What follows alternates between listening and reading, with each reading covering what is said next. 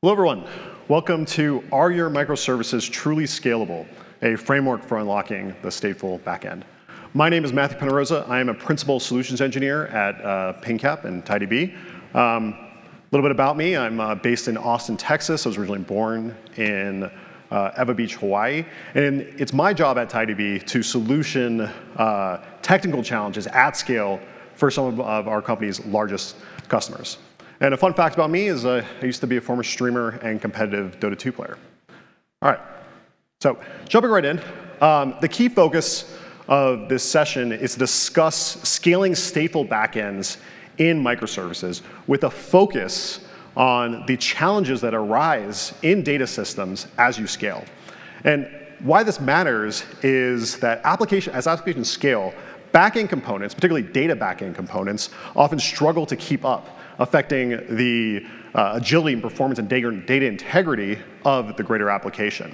So what you'll learn today is the impact of scaling on data systems, challenges of maintaining data reliability as performance as system grows, and a framework for scaling your stateful layer to avoid pitfalls as you scale.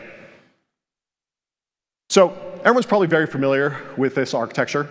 You know, you have an API gateway, you have your microservices, and behind these microservices, potentially you might have multiple databases per microservice, or a few shared databases per microservices. Now, if you want to scale out your stateless microservices, it's fairly straightforward.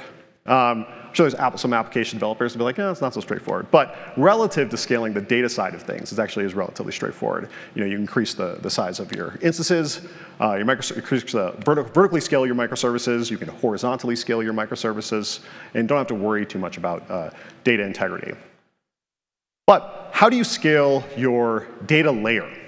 So there's various options for this. Number one, you can go with the old school option, which is sharding, dividing up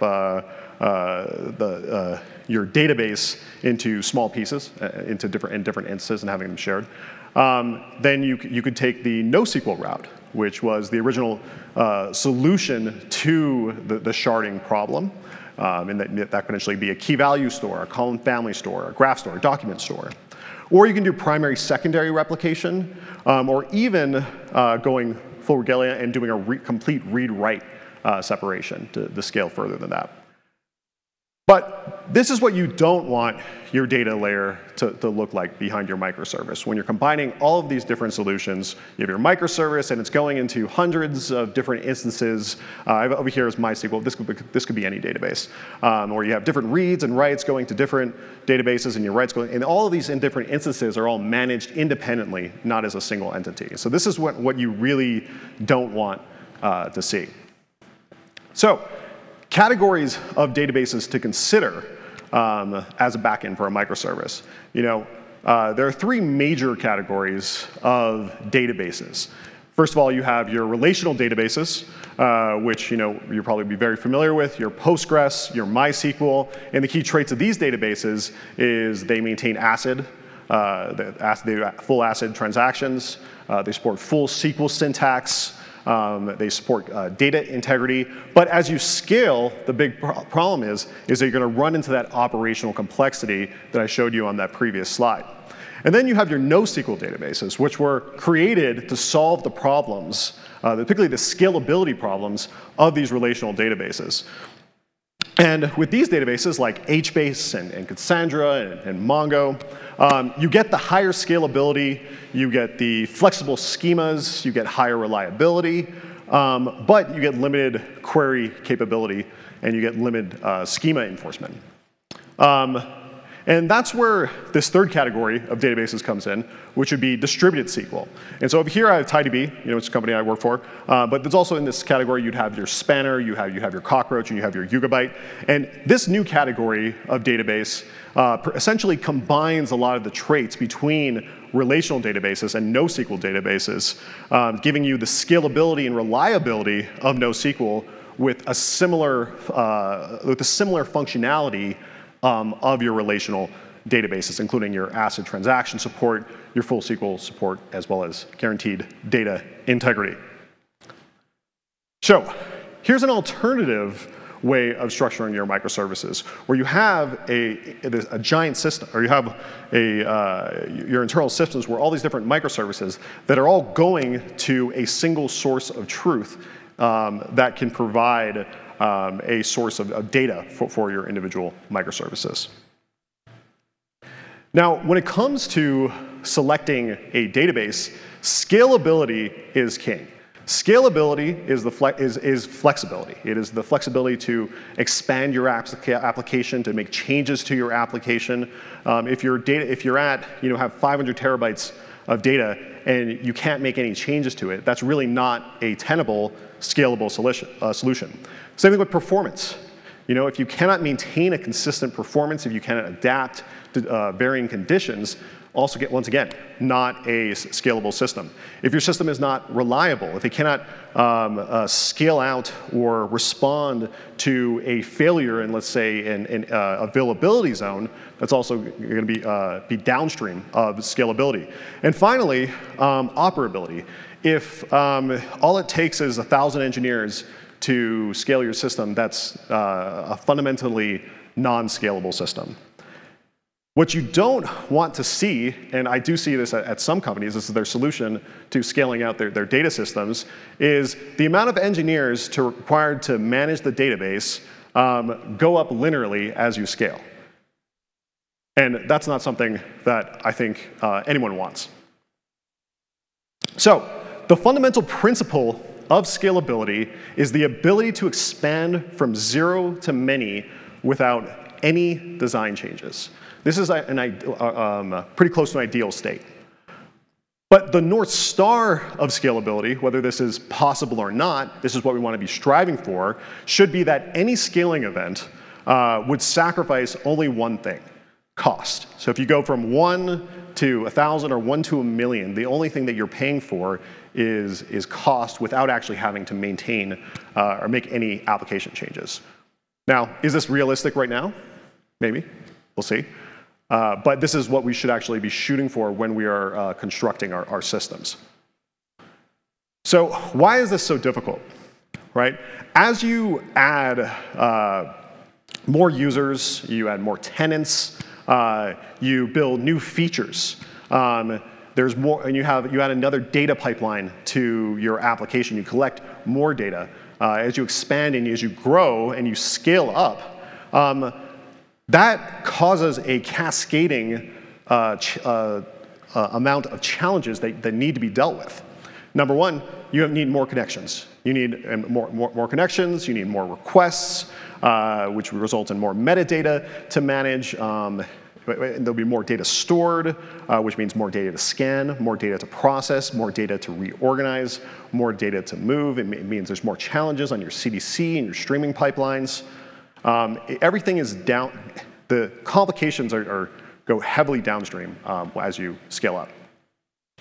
So without a truly scaling database, your durations are going to be going up, or might be going up exponentially as you add more nodes and shards. What you want to be looking for is that the duration of your operations should be as close to flat as possible. Excuse me. And then when you're dealing with scale, you want to make sure as you're expanding out nodes and shards that that system can actually just go up linearly with the increases in throughput as well as increases in data size without having to continuously add more and more and more shards to handle less and less scale. So this is a description of North Star or the scalability. So these are the kind of things that we want to be looking for when we're analyzing our databases for large-scale applications. Number one, we want our query latency, our ad index duration, we want disaster recovery time, shard failover time. We don't want these to be dependent upon our degree of scale, the amount of nodes, the amount of shards in our system. And we want our throughput and our tendency to scale as linear as possible.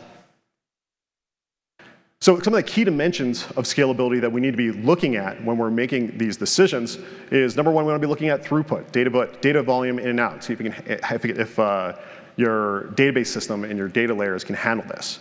Write latency, read latency, DDL duration, which is, I think, often overlooked, but is extremely important at scale. Because there's a lot of companies that run into these situations where, yeah, their throughput's fine, their read latency is fine, the write latency is fine, but when they want to make a change to their application or a change to their schema, that is all of a sudden a 2-month operation. Backup and restore speed, import speed, change feed throughput. So this is a graph comparing scalability. I would have liked to put a lot more databases onto this, but unfortunately, having a dozen databases on a little graph like this is not very readable. So I chose three popular ones. Here we have TidyB, Cockroach, and Aurora. So this graph describes how close each one of these databases is to the North Star of scalability that we just talked about. So we have Aurora here, which you're probably very familiar with, and where Aurora's strengths are going to be focused on the number of objects that it can handle, its tenancy, its data loading, the tooling around it, as well as the stability of latency, which comes from it inherently being a single writer, a single writer data store.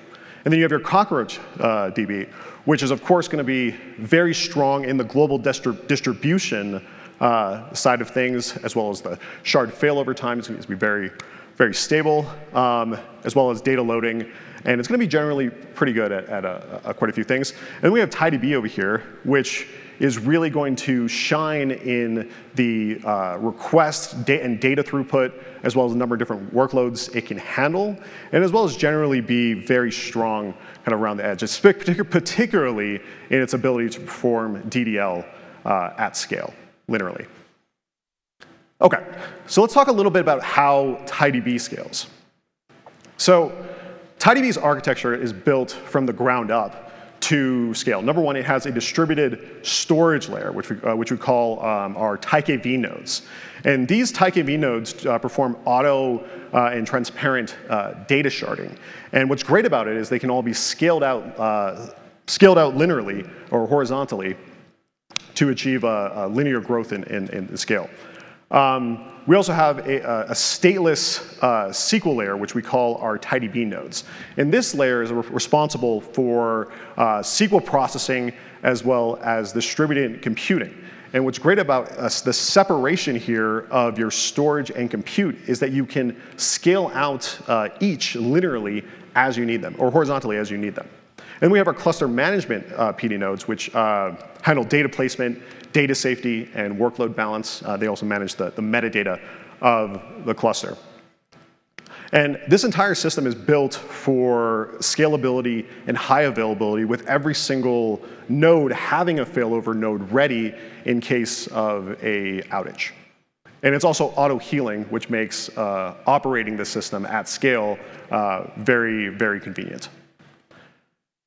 So how is the data actually mapped around and scaled out?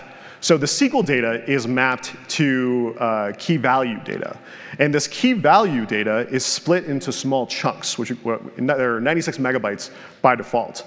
And what we can do with these individual chunks is we can place them across different TiKV nodes. And right now we have 4, but this could be hundreds of different TiKV nodes. And you can take these little pieces of data and spread them out evenly as to not overtax any individual instance.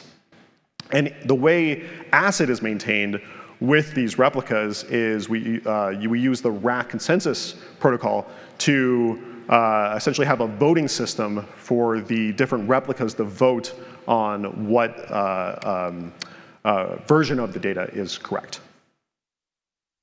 And distributed computing and query execution. So in order to be able to perform queries at scale across large systems, we need to make sure we're utilizing all of the power of our systems. So we talked about the separation of compute and storage. And distributed computing and query execution allows the TidyB cluster to divide up processes among the storage nodes. So for example, over here we have a count. We have a count here, and we can divide up the count process among the individual TiDB nodes who will execute a portion of the query plan and then bring it back towards the TiDB node for a final aggregation. And scaling out with TiDB is also very easy, because if you need more throughput, you need more storage, all you have to do is add a node rather than engage in any complex sharding logic.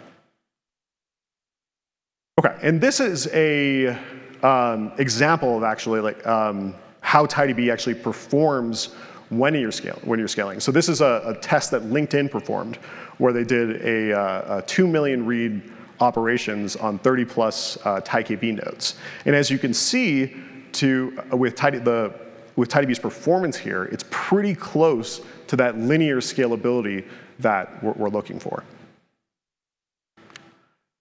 And this is also another test from one of our customers, is Flipkart, and they were able to get up to 1 million QPS on TiDB with 4.82 milliseconds P95 for read operations and 123,000 write operations per second at 6.1 milliseconds P95. And another added benefit actually is the way we store the data. Because of we use B trees to store the data, which actually results in typically around an 80% decrease in your data footprint as compared to MySQL, which means you require much less storage as you scale up. Okay. And with that, thank you. Any questions?